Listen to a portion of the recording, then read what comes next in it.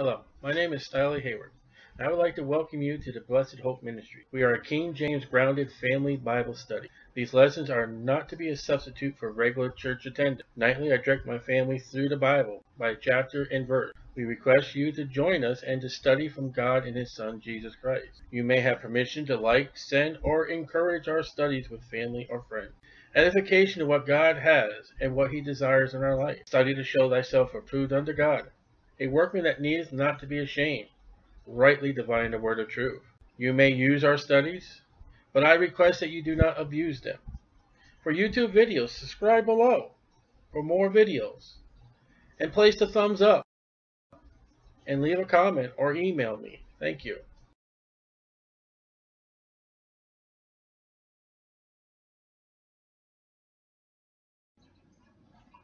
Numbers chapter 3. These also are the generations of Aaron and Moses. We're going to look at Aaron and Moses now. In the day that the Lord spake with Moses in Mount Sinai, when he goes up in Exodus 20. We're still way back in Exodus 20 in the events where we are now. The tabernacle hasn't been built yet. The clothing hasn't been built yet. These are the names of the sons of Aaron. Nadab, the firstborn. Abihu, Eleazar, Ithamar. These are the names of the sons of Aaron, the priests which were anointed. So they're already anointed. I take it back. The things are made. Because Nadab and Abihu, after they've been consecrated, go in and light the strange fire. So everything has been set up. And Nadab and Abihu died. The priests that were anointed, whom he consecrated to minister in the priest's office, then Nadab and Abihu died before the Lord. They were anointed. They were in their priestly clothes. That God told Moses, call out the uncle there and drag them out by their clothes. Leviticus 10:1 and 2, you found that. Before the Lord, when they offered strange fire before the Lord in the wilderness of Sinai, and they had no children. And Eleazar and Ithamar ministered in the priest's office in the sight of Aaron, their father. So their father, the high priest, would oversee his sons. Eli never did oversee his sons. Oh, I heard a report and all that. Why don't you go find out? The Bible records in 1 Samuel they were doing it right there at the entrance to the temple, the tabernacle. So only Aaron's sons are the priests. All the other Levites are helpers. All priests are Levites, but not all Levites are priests. That's very important. There's a tribe called Levi. Of them are Levites. But those that are of Aaron are the priests. So when you see John the Baptist's father going in and offering prayer at the at the altar of incense, my mind just went there. That is Aaron's family. So when you see John the Baptist coming out, he's of Levi, he's of the Levitical priest, his father, cousins to Jesus Christ. Out of the tribe of Judah and the tribe of Levi got a little closer together in there. So in the blood of Jesus, not only Judah, but the Levites, the priests. Now the Jews were forbidden. You're of Levi, you marry into Levi. You're of Simeon, you marry into Simeon. Some people, we want to get away with these barriers. Elizabeth was Mary's cousin. Mary's cousin. So my wife can figure those things out. It doesn't necessarily mean that they were related by the Levitical priesthood. Elizabeth being of the priest, she might have been from Judah. But this because her husband is doing the priestly duty in Levi. He's of the priest.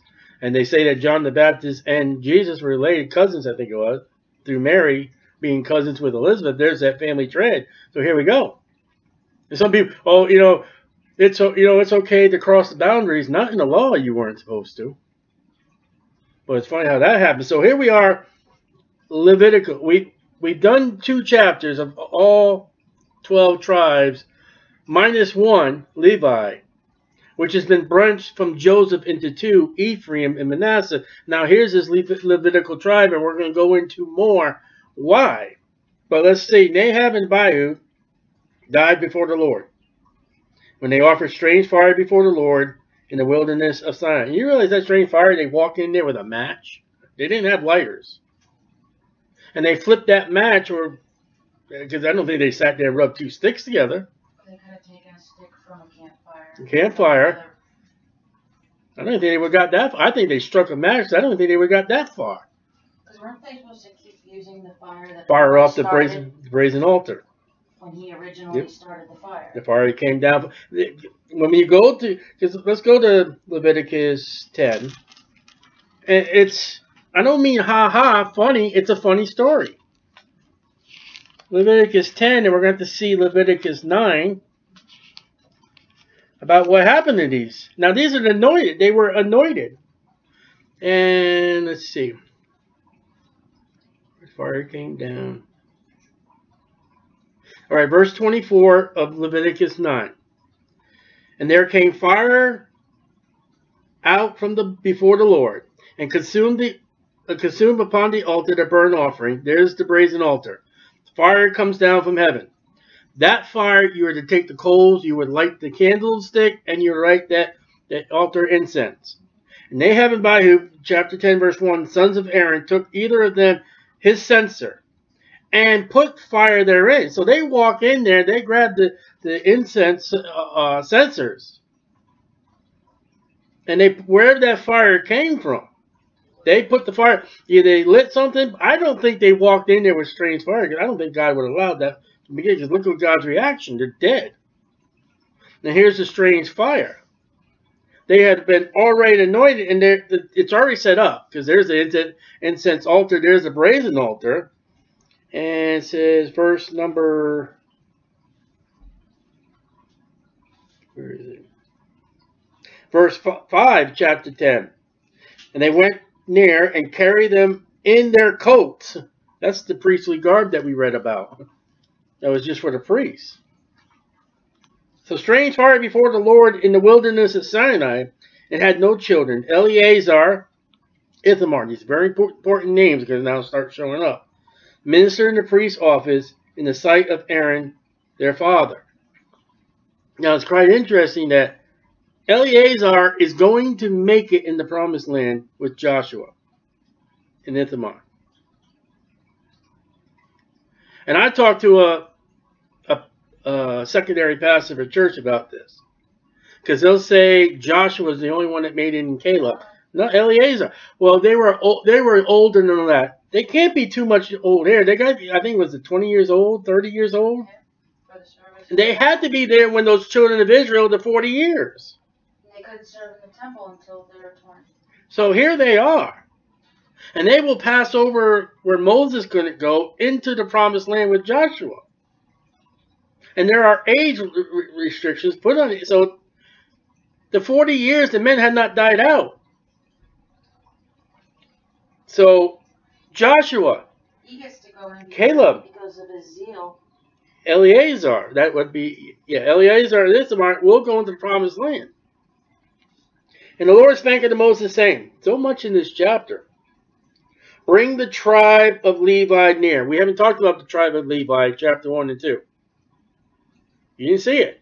You saw Manasseh and Ephraim, 2 from Joseph. Now here's the tribe of Levi, the missing tribe of Numbers. And present them before Aaron, the priest, that they may minister unto him. Not God. To Aaron, the high priest. That is the man that's in charge of all the priests, the high priest. Right now, it's Aaron and his 2 sons, physical Aaron. Aaron's going to die. And I think it's Ithamar that becomes the high priest, but we'll get to that later, Lord willing. And they shall keep his charge, and the charge of the whole congregation before the tabernacle of the congregation, to do the service of the tabernacle. Aaron, their father, is in charge when it comes to the priestly duties. Now, they may get married, go out and start their families, and Aaron can't have nothing to do with that. Can't tell them, oh, you got to do, no, that's their own house. But as far as when it comes to that priestly duty, that office, that high priest is in charge. And they shall keep all the instruments of the tabernacle of the congregation. And, you know, that's the shovels, that's the snufflers, that's the hooks, and everything we've already read about. And the charge of the church, the children of Israel, the charge of you got to take care of them, you got to help them, you got to guide them, you got to be for them, to do the service of the tabernacle. Candlesticks, offerings, everything. Thou shalt give the Levites unto Aaron and to his sons. They are wholly given unto him out of the children of Israel. So here's one tribe wholly given to the priesthood. They're born into it. You don't light fires and try to promote somebody into the office. You don't send them off to any kind of school. They are born into this position. And we already read in Leviticus that, if they had, if they were dwarfs, if they had scars, missing parts, they could not be as part of that offering. Thou shalt appoint Aaron and his sons. They shall wait on their priest's office. Notice the wait.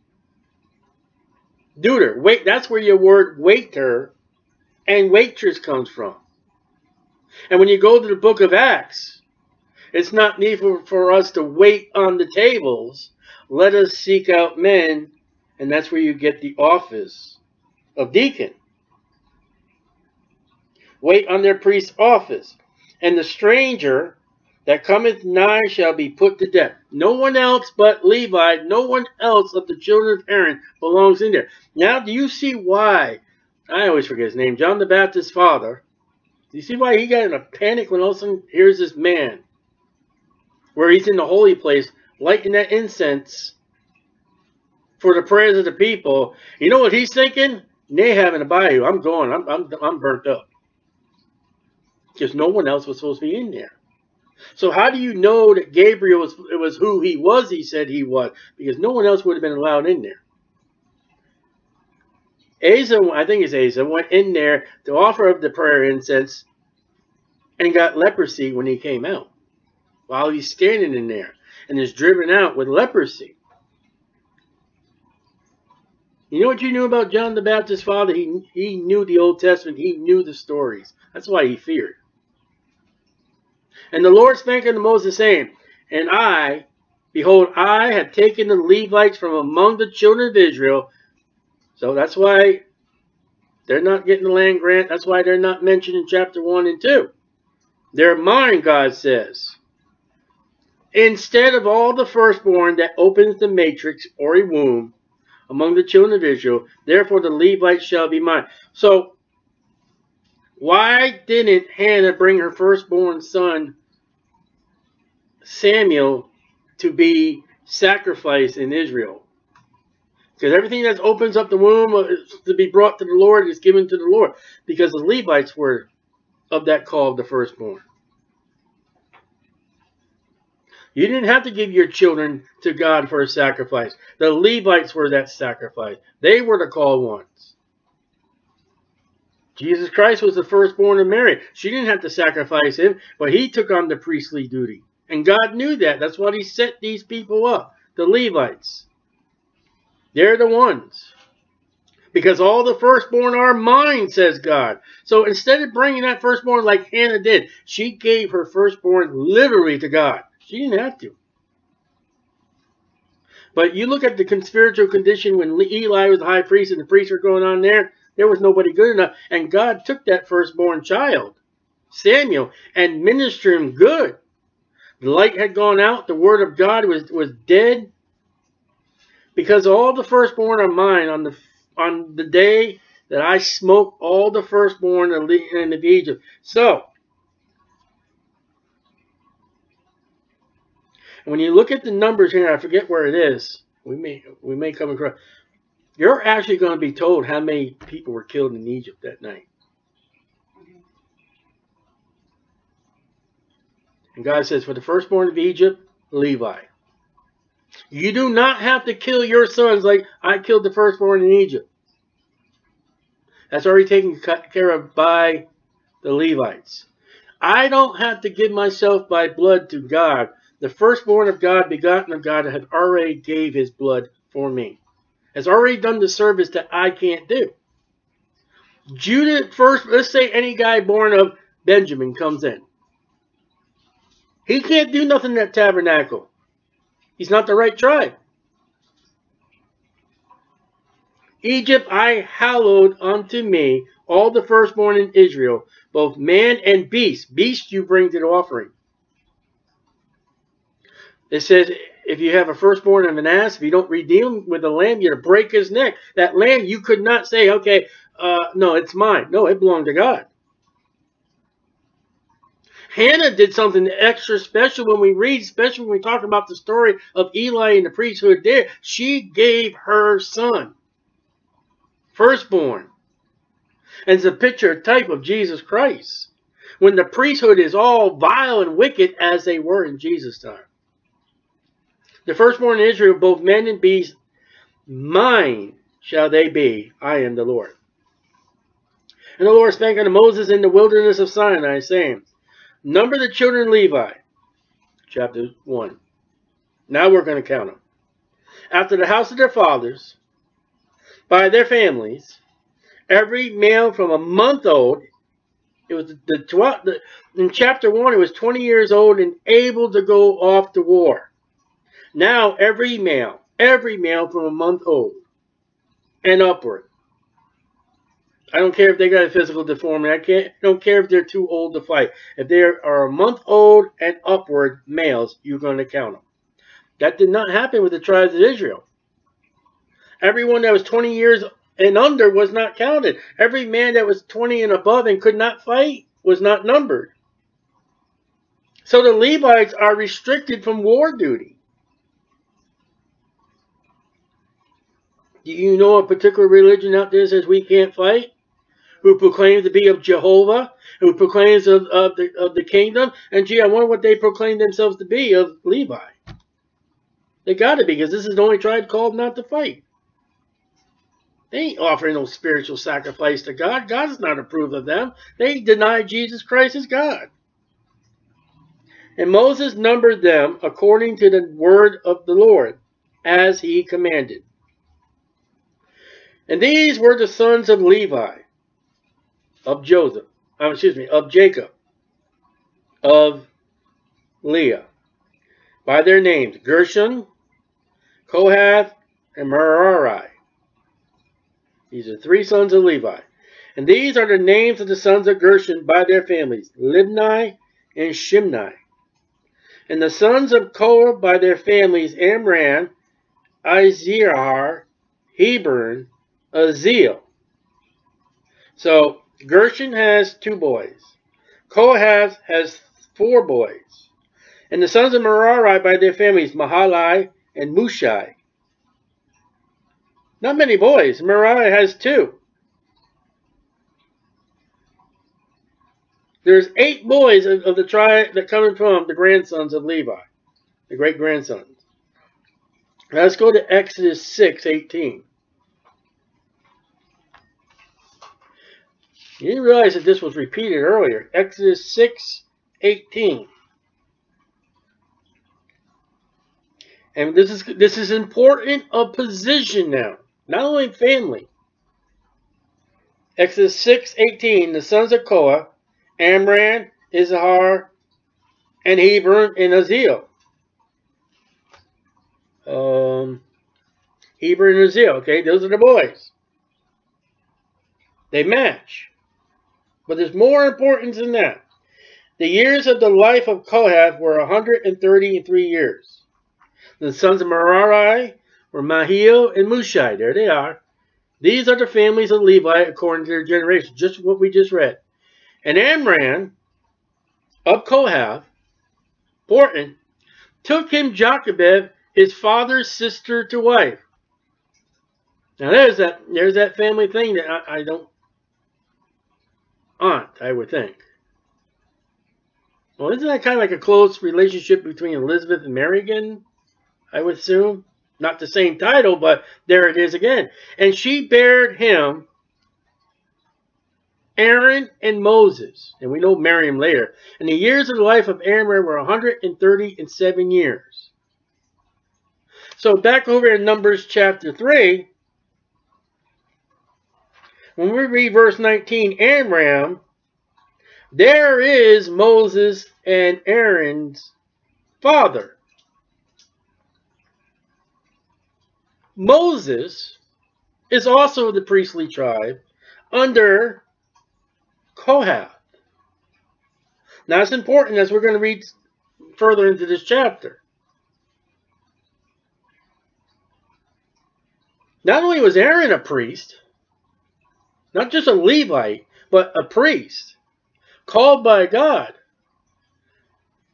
But you see, Aaron was the one called by God, the priest, the high priest, and his children. Is Moses a child of Abraham? I mean, boy, where'd that go? Is Moses a child of Aaron? No. Moses is a Levitical, but he's not a priest because he's not a child of Aaron. All priests are Levites, but not all Levites are priests. But Moses is put in that office because he does do the service that God allows. Jesus Christ is not of Levi, but God has allowed him to put into that office of priesthood. And that's what washes away my sins. So there is the family of Aaron and Moses, verse 19. The sons of Merari, the family Mahai, told you I wasn't going to be able to pronounce it the same, and Mushai. These are the families of the Levites, not all priests, according to the house of their fathers. And Gershon was the family of the Libnites, the family of the Shimnites, and the families of the Gershonites. Those that were numbered of them according to the number of the males, from the most old and upward, even those that were numbered of them were 7,500. 7,500 Gershonites.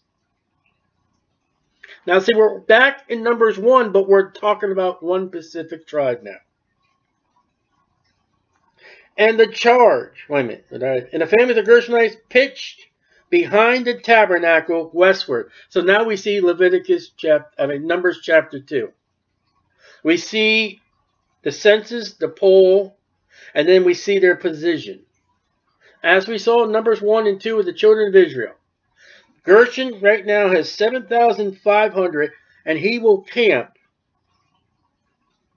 to the west of that tabernacle. And then when you go outside of that, you will have to the west of that would be the Ephraim camp of 108,100 soldiers. And the chief of the house of the father of the Gershonites shall be Elisaphat, the son of Lael. Now, and the charge of the sons of Gershon, here we go. In the tabernacle of the congregation shall be the tabernacle, and the tent, and the coverings thereof, the ram skin, the badger skin, the boards, the hanging for the door of the tabernacle of the congregation, that first veil that the priest would go in. This is their assignment. This is their priesthood assignment. Now, they're not priests. They're Levites, but they do have a charge of that tabernacle. And here it is. When they move, they pack up, and when they stop, they unpack. This is their job. God has an order. God is orderly. The hangings for the tabernacle and congregation, the hangings for the court, and the curtain for the door of the court. That's the outer veil that the people of Israel come up, which is by the tabernacle and by the altar roundabout, and the cords of it for all the service there. So the Merarites are in charge of everything that's the tent and the walls of the tabernacle. Gershon. That's their charge. That's a big charge. Because if they didn't do their job, they would never be set up, and there would be no veils protecting the people from God. It's an important job. And Kohath, verse 27. Remember Kohath? That's the family of Amram. This is the priest of Aaron and his sons. But there are people who are not of Aaron, Moses and Miriam, who are not priests. And I'm saying of Moses, his sons, who are not priests, but this is their job. This is very important. And the Kohaths were the family of the Amorites.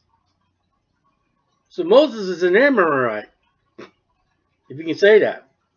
And the family of the Izrahites, and the family of the Hebronites, and the family of the Israelites. These are the families of Kohath. Now there's going to be a rebellion against the Kohath later on in Numbers. And the number of the males from month old and upward were 8,600. 8,600 Kohathites. They're doing better than the Gershonites. Over 1,000 more. Keeping the charge of the sanctuary. And the families of the sons of Kohath shall pitch on the side of the tabernacle southward. And that is under, let me check over here. That's Reuben. 151,450. So here's the temple. Here's the southern direction. You got the Kohites, and then you got what did I say? Reubenites. Okay, now let's see what the Kohites do. Besides Aaron and his sons being the priests, let's see what the family of Amram, Moses and his brothers, let's see what they do. And yet they get upset with Moses and Aaron for taking on too much. Ready? And the families of the sons of Kohath shall pitch on the side of the tabernacle southward. And the chief of the house of the father of the families of the Kohites shall be Eleazar, the son of Uzziel. And their charge shall be the ark. Whoa! Those staves goes on the shoulders of the Kohites. And we're coming up to Numbers chapter 7. They're going to say that the children of Israel came with wagons. And it's going to record by the Holy Spirit that they don't get those wagons because the ark and all that is to be carried on their shoulders. They get the table.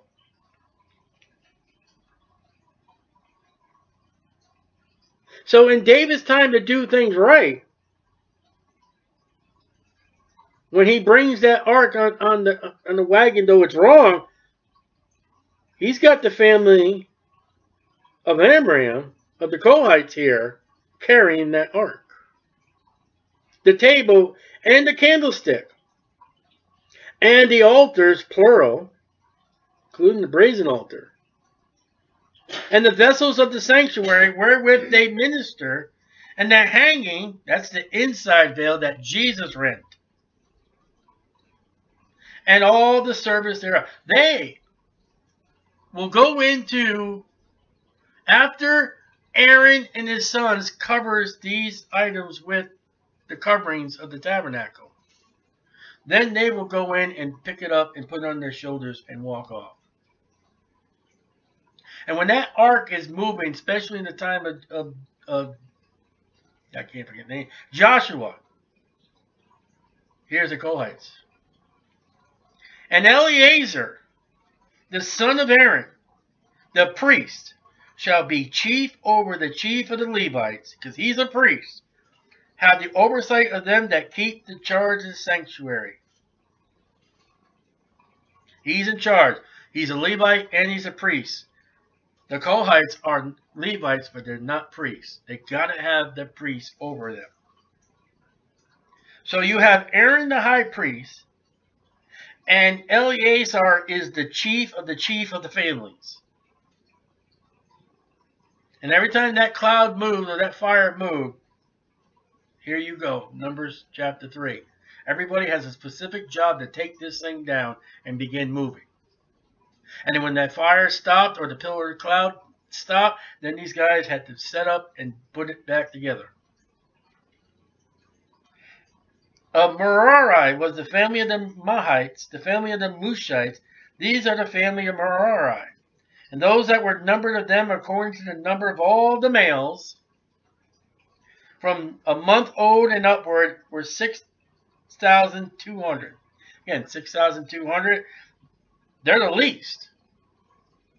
Kohath has more than Gershom. Now, Merari, the chief of the house of the father of the family of Merari, was Zeriel, the son of Abihail.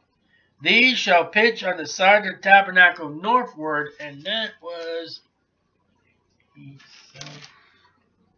Dan's tribe. And under the custody and charge of the sons of Merari shall be the boards of the tabernacle.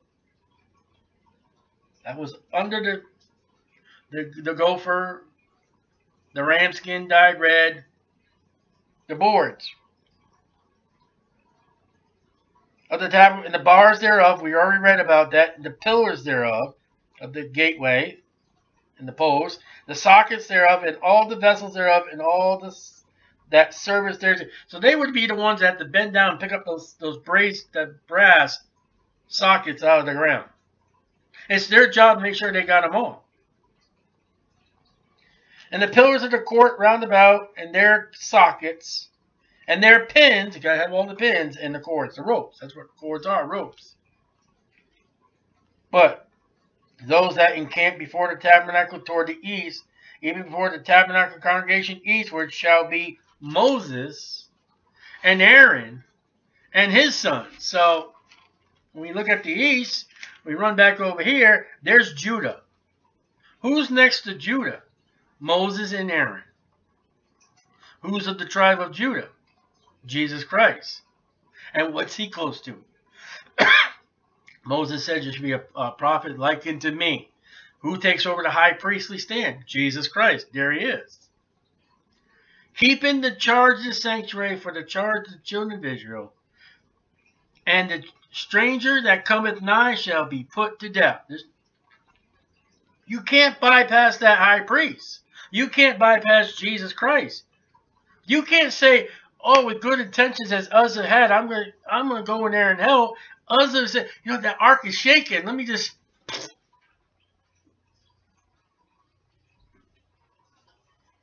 And there ought to be order in the church. If you're going to look at this type of church, there is positions for people to be in, and there are positions for people not to be in. And if God would strike the stranger that steps into the ministry that doesn't belong there, strike them dead, we wouldn't have these radio and television and mega churches. But we're under grace. We have been warned by 66 books of the Bible. We are told to study, to show thyself approved unto God, rightly dividing the word of truth, that if that person does not to be speaking, that guy is not of God, we're just to walk away from him and go start a proper assembly. Your modern church people today would not survive if they were under the law. And yet, let's see, let me try to get the name here. I believe it was Ephesians. The Ephesians were the ones that tried to put themselves back under the law. Had they put themselves back under the law, God would have struck those deceivers down dead. See, we're not under the law. We are under studying and reading the Bible and say, hey, you're wrong. And Paul named them. And he told the congregation, that person is wrong. Don't you listen to him. On this account, on that account, with this scripture and that scripture.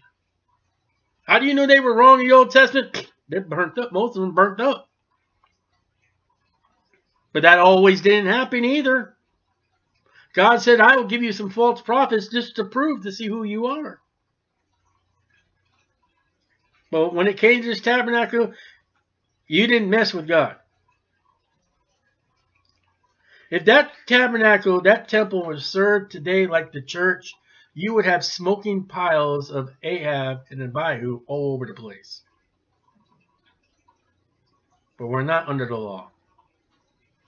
There are people vile that go in and have a church, and God says, okay, fine, I'll just judge you later.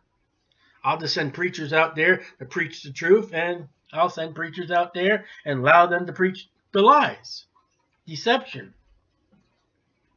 All that were numbered of Levites, which Moses and Aaron numbered at the commandment of the Lord throughout their families. All the male from a month old and upward, 22,000. You say, why did David get in trouble for numbering Israel? Because it was a status point. Look how good we are. Look how important we are. God says, listen, you're building yourself today as a nation. And you need to know who you are and what you have. Later on, it's not going to be so. And the Lord said unto Moses, number all the firstborn of the males of the children of Israel, from a month old and upward. Take the number of the names. Now we're going to get into the redeemed. Anybody that's a month old, firstborn only. And thou shalt take the Levites for me, I am the Lord, instead of all the firstborn among the children of Israel. So Hannah gave to the Lord wonderfully. Not all the mothers ever did that. And they didn't have to do that because God said, I'll take that Levite.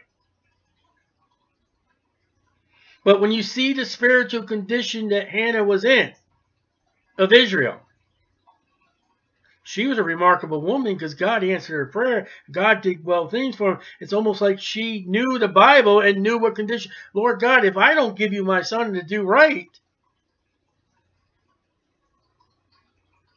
and yet people say, well, I didn't grow up in the right community. I didn't grow in the right area. I didn't have the proper parents. You realize who Samuel had raising him up, and he was raised correctly? He grew up with priests that were eating the raw meat and sleeping with the women at the gate of the tabernacle. And the high priest, the father, like, oh, I wish you guys just knock it off. I got a bad report from you today. That was the condition in Eli's time. Thou shalt take the Levites for me, I am the Lord, instead of all the firstborn among the children of Israel. So see, even the priests, God said, you know what? But they died in battle, and the ark was taken. And you come up with the name Ichabod, the glory has departed. Instead of all the... Listen, if you're foul and you deceive the people in a matter of a church, in the name of God, you will be judged, and you will be found wanting. And there are different degrees of hell. When you call yourself assembly to God, you better do it the way God wants you to do it. And we have the New Testament for the church, the books. I am the Lord, instead of all the firstborn among the children of Israel, and the cattle of the Levites instead of the firstlings among the cattle of the children of Israel. Where did most of those offerings get? Where did that lamb come for the morning offering and the evening offering? It came from the Levites' sheep. And God said, I'll take those rather than you just keep yours. You got certain animals that belong to me, but as far as the Levites, they're all mine. And Moses numbered, as the Lord commanded him, all the firstborn among the children of Israel, and all the firstborn males by the number of names, from a month old and upward. Of those that were numbered of them were 22,213. 22,373.